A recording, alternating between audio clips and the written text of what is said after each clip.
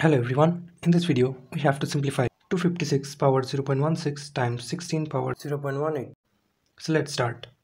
First of all, let's find the factors of 256. So 256. Let's divide 256 by 2. We will get 128, which is divided by 2. We will get 64.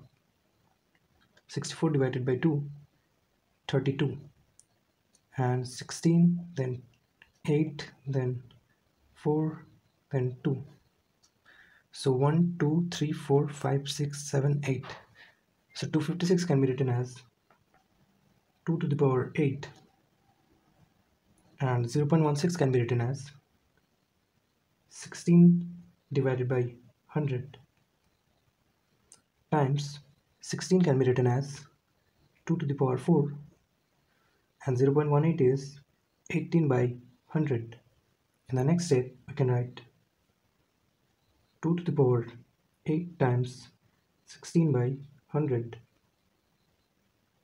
4 4s are 16, and here it will be 25 times 2 to the power 4 times 18 by 100.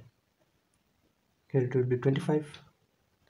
So in the next step we can write 2 to the power 8 4s are 32 divided by 25 times 2 to the power 18 by 25.